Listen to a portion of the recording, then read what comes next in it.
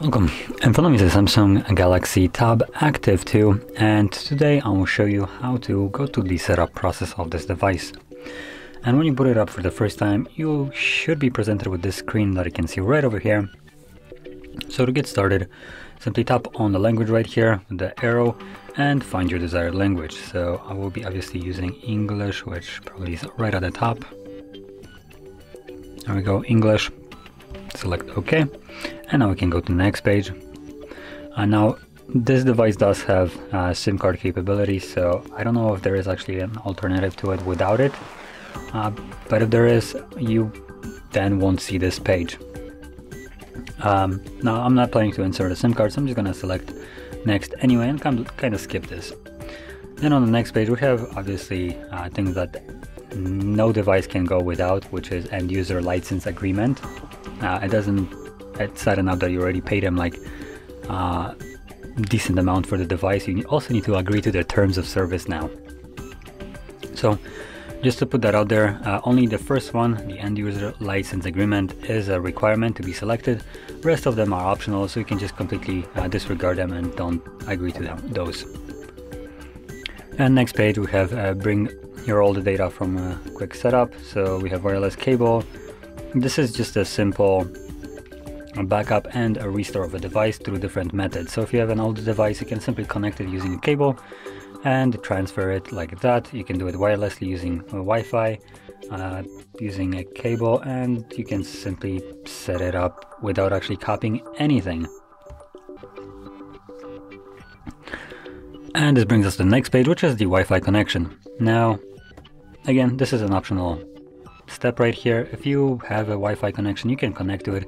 If you don't feel like doing this right now, or you don't have internet connection, you can simply skip this. By doing so, date and time won't be set automatically, so you will need to most likely fix this up. But later on, when you connect to network, it will also change the date and time automatically to a correct one.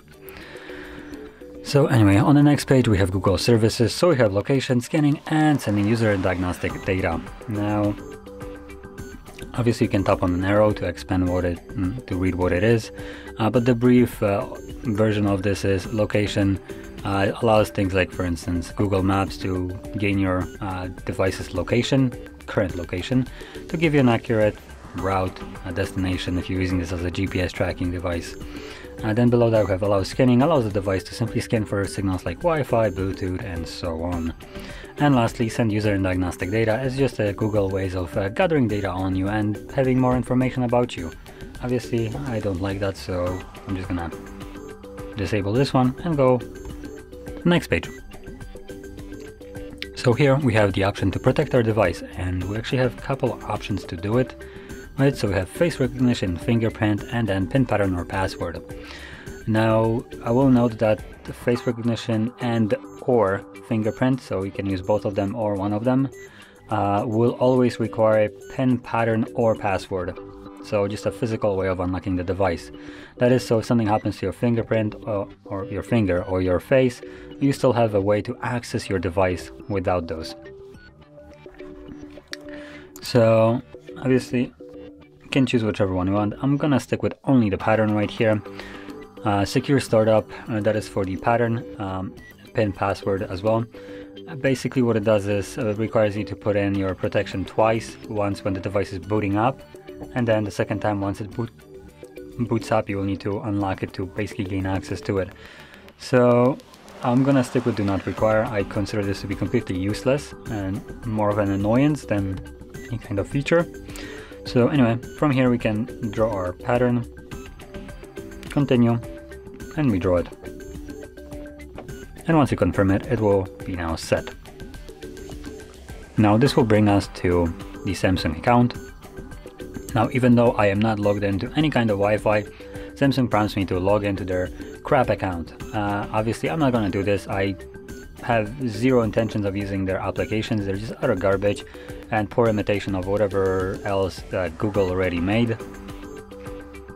So I'm gonna skip this, and obviously Samsung wants to be very adamant on you not doing that, because give us your data And here's a couple things that they try to, I don't know, persuade you with. So we have things like Samsung Cloud, because just before I go in depth in all of those, there is completely no alternative from Google to all of these. That is absolute sarcasm.